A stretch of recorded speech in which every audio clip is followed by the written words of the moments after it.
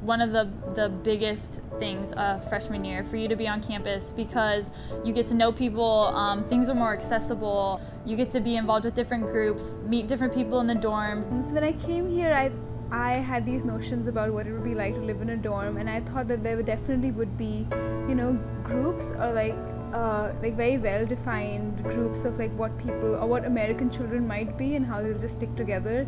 But what I was wrong about was that everybody is very inclusive, and I didn't know that. I thought that people would stick to themselves, but I think they're surprisingly accepting of everybody.